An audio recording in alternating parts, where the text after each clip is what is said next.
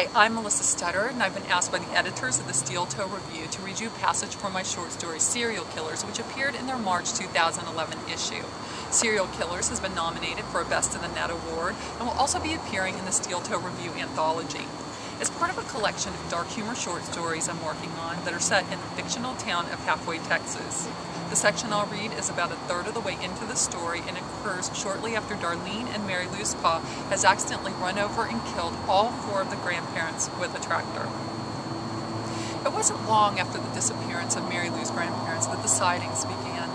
Her sister Darlene had come on home from school for the summer and had been told to beware of Yankee, New Yorker serial killers when she stopped at a gas station right outside of town to buy some beef jerky as gifts for the family.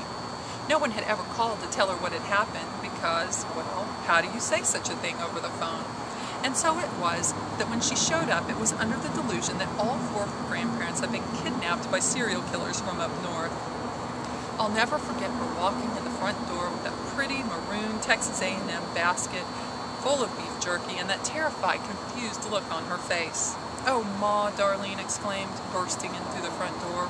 She looked like a bull shooting into an arena as she dropped the basket on the floor and rushed to hug her Ma.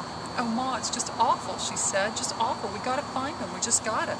She was crying and sniffling all over the place and had begun to hyperventilate a bit. "Shouldn't we tell her the truth?" Mary Lou asked, looking over at her Ma. "Well, I don't see why not," Ma Boone said, patting Darlene on the shoulder. "She's already upset." Ma Boone took her by the hand and led her over to the couch. "Sit down, Darlene," she said. "I got something to tell you."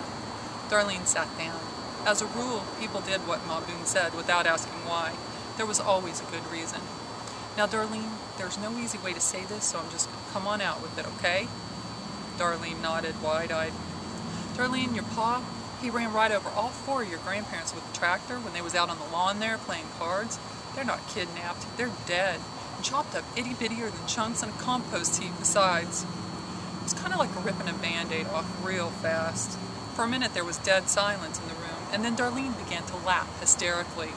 Every time she tried to stop and say something, she just started back up again, laughing harder and harder each time. We thought she never liked to quit until finally we were all laughing, hooting, and slapping our legs with her. It was what they call contagious laughter. It was catching on, and we just couldn't get it to stop. Darlene finally got up and headed towards Grandpa Boone's bedroom. "Grandpa Boone, you old devil, come on out here," she said. We followed her into the room. She walked in and, not seeing Grandpa Boone, popped around the corner that led to his bathroom. "Boo!" she called out, but no one answered. She walked deeper into the bathroom, to the little room inside the bathroom, the one that had only a toilet in it. The toilet seat was down, and as soon as she saw it, she knew. "My God, he is dead," she said, finally understanding that this was no joke.